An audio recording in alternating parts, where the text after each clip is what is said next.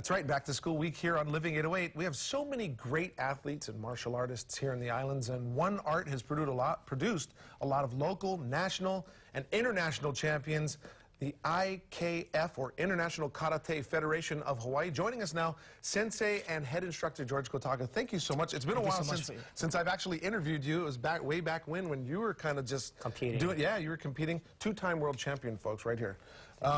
Tell me about the IKF and of Hawaii and all that it's doing. Sure. Our International Karate Federation was founded by my father, Sensei Chuzo Kotaka, here in Honolulu, Hawaii in 1966. So this past year, we made 50th anniversary. Wow. We're a school that has 12 locations on Oahu.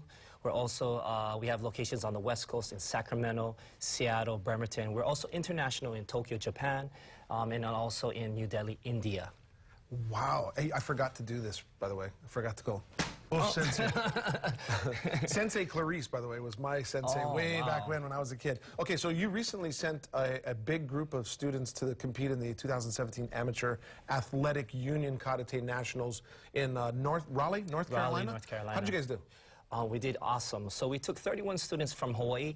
We also had 31? 31 students, wow. Yes, a big group. We also had 15 students from our Sacramento branch. So in total, we had about 202 medals.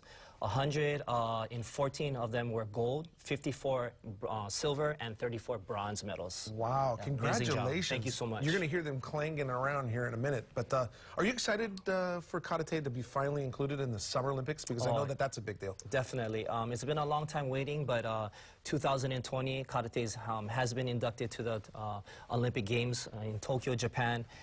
We're very excited, and it would be such a huge privilege for us to actually have one of our students actually become an Olympian and represent the state of Hawaii and obviously the country of our country. And that's part of what the NKF is doing for you guys. I'd imagine there's a huge push now for young kids, like it was for judo. I would imagine there's a huge push for kids to do that. Yes, the NKF basically stands for the National Karate Federation. This is one of the main governing bodies in the United States for the sport of karate. So next week, from July 19th to the 23rd, in South Carolina.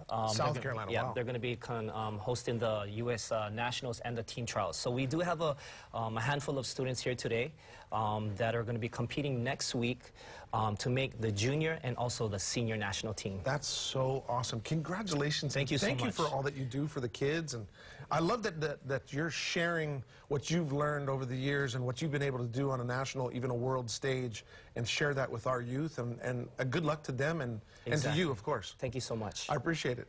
There's a name that rings a bell, too, Elise Au. Elise Au is also from our school, IKF. She's a 3-time world champion. She is myself, Elise Au, and then there's also another third person. So there's only 3 world champions that come out of the United States, 2 of which are from Hawaii. Wow, congratulations. So we have a few students here to perform. Definitely. A few kumite, maybe some kata. Sparring, yes, definitely. So we have Cervantes and D'Angelo.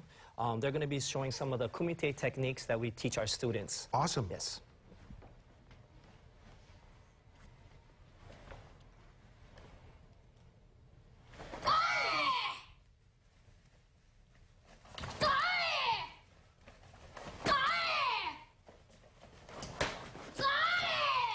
Whoa, gotta watch out for that.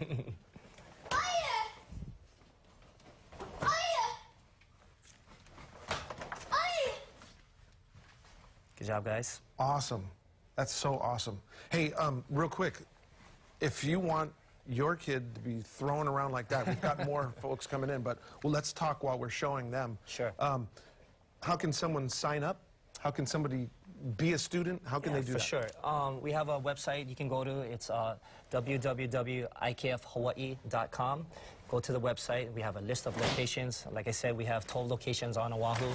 So basically go to the website. There's a number that they can call, and they can basically sign up. We accept all age groups, as young as 4- and 5-year-olds, all the way up to adults. Now, they took their medals off, but they walked in with a bunch. For sure.